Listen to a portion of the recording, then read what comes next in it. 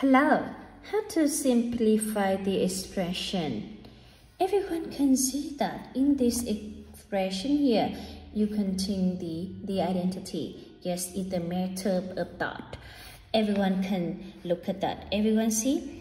3, you can break down 2 plus 1, right? Minus 2 square root 2, and is the square root. And also we can write 2, you can rewrite square root 2 whole power square. And next one, minus 2 times square root 2, you can times for 1. Yes.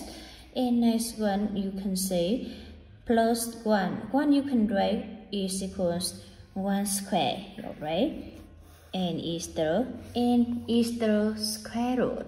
Yeah, you can remember the square of binomial, like a minus b square is equals a square minus 2ab, right? And plus b square.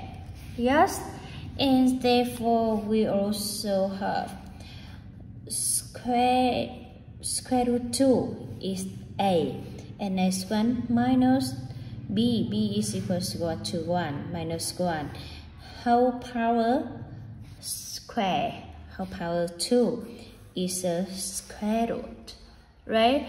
And then is equals square root of 2 minus 1, right? It's so easy.